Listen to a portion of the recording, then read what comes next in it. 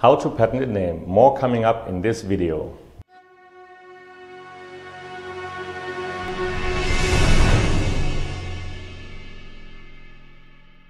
Often people ask me how to patent a name.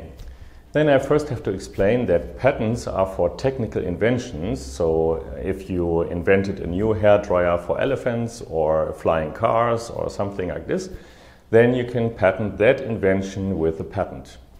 If you want to protect a name, then typically you use a trademark. So the main thing that I first have to explain is the difference between patents and trademarks. So trademarks are for protecting names and logos and slogans and nowadays even colors and three-dimensional shapes and these kinds of things. My first advice would be to ask a patent attorney or an attorney at law to help you with protecting the name, because they are highly experienced. But if you want to get a first glimpse of what is needed to protect a name with a trademark, then this video is for you. First of all, you want to compile the most important information needed to protect a name.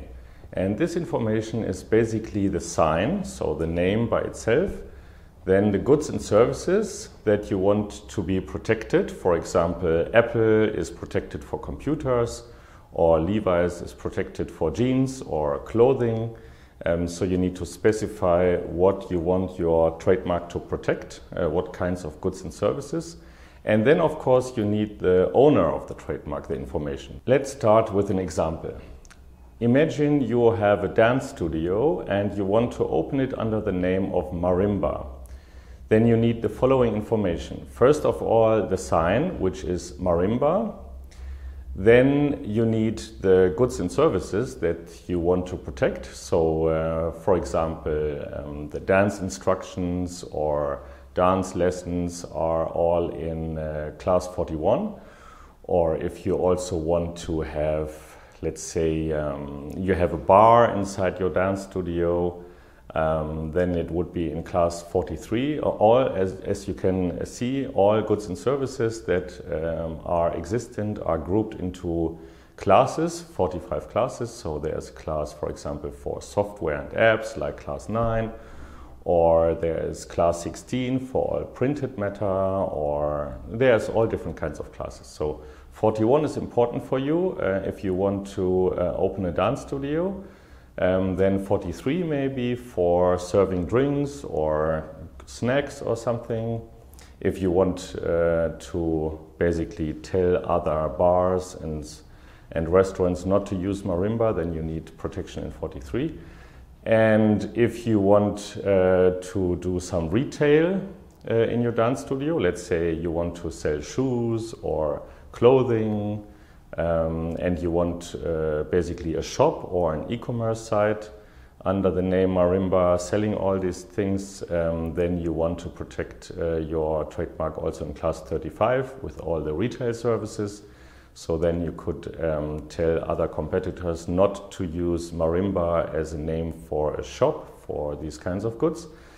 So you get an idea.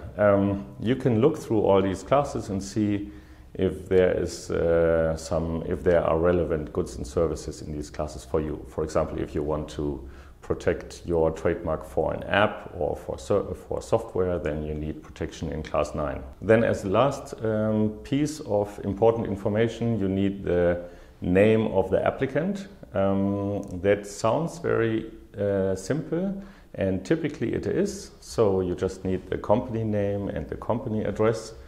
But sometimes it's complicated because in my experience, a lot of company owners, in their signature of their emails, they write the company name in a different way as it is in the company register. Please use the writing as it is in the company register to make it easier later to enforce your trademark. The information has to be really correct, so the correct street, the correct place, the correct company name, everything. And one other thing where it can get complicated is if you don't have a registered company and you want to register the trademark in your own name, basically in your private person's name, then you need your private address. A lot of people use the company address, basically their office location, But that will likely, at least in Germany, not be enforceable because that person doesn't exist at the for legal purposes, doesn't exist at the office location, but rather at the private address location. So that's one thing to consider. One other thing that you have to consider is that there can be earlier similar trademarks. So for example, if you want to register a trademark PMW for cars, and you go ahead and file the trademark, typically the trademark office, except for example the USPTO.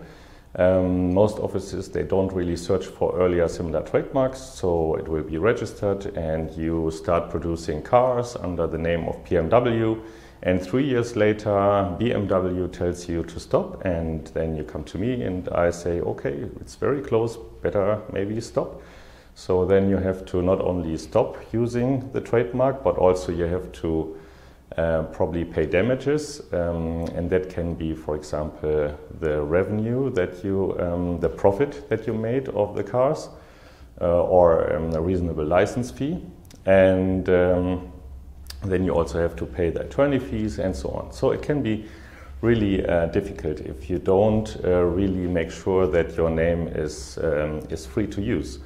So before you file for a trademark or use a name for a product or a company, you should, you don't have to, but you should look whether there are similar earlier trademarks. And if you want to get a good overview how to do that for free basically, you can look at one of my other videos where I explain how to search for similar earlier trademarks. Of course, that search cannot be, I cannot be held liable for that search. If you want an opinion from an attorney or from a patent attorney where that attorney is liable for, then of course you have to ask me or my colleagues to conduct that search, and whatever I tell you, of course, I'm liable for. So, but if you want to do the search by yourself, feel free.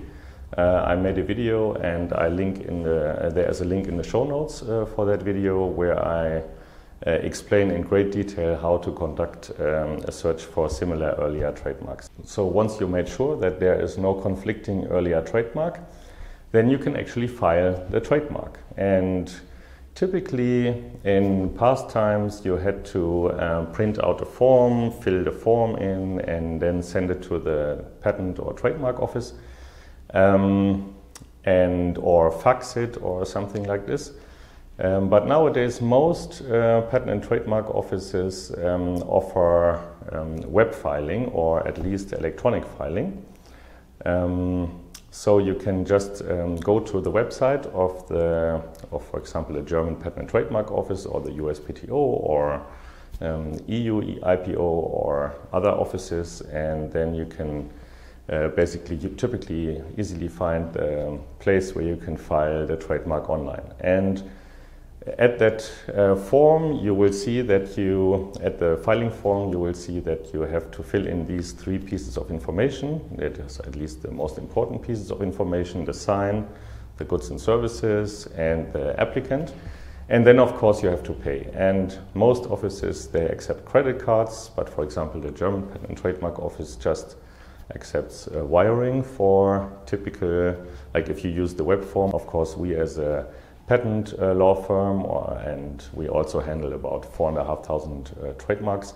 We have an electronic program on our computers and an electronic certificate where we can file directly and electronically. So, and we can pay directly. We have an account with the office, and that's a little bit more convenient. But if you want to do that yourself, you can go ahead and use the web form. Most offices offer that. As it was true with the search, of course, there is no attorney to be liable for anything you do by yourself. But so if you want to be more safe, on the safe side, maybe you should ask a patent attorney or an attorney at law that is experienced in trademarks to do the filing for you. Then once you file the trademark, the procedure is a little different from office to office, but in general the office typically examines the trademark for formal deficiencies. So if you made any formal mistakes, let's say you forgot to fill out the form completely, or you filled it out in the wrong way, then typically you get office action asking for fixing the problem.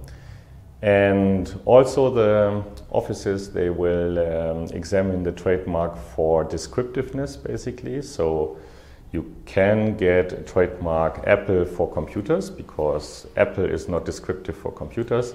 But what you can't get is a trademark Apple for fruits, because Apple is a fruit and that would be descriptive, and that cannot be monopolized, basically. So you cannot really own the name Apple for fruits, because then no one could use Apple for fruits. So the trademark office will examine all incoming trademarks for absolute grounds, that means descriptiveness, basically. And once your trademark is registered, you can basically, first of all, that's the main purpose of the trademark, ask your competitors not to use that sign for the protected goods and services. And also you can license out the trademark. So for example, if you have a trademark marimba for dance studios, then you can, and you are only located in a certain city, and you want and other dance studios in other cities want to use the name, then you can allow that for a certain license fee, and then you can make a license agreement, and then you can earn money with that. So that's another way to monetize your trademark. So I hope this video was helpful. If you like this video and you're new to the channel and you want to learn more about patents, trademarks and designs in the future, subscribe to my channel. If you like the video, of course, hit like at the video. If you have questions or comments, please post your questions and comments below this video. And most importantly, protect your intellectual property and go make it count.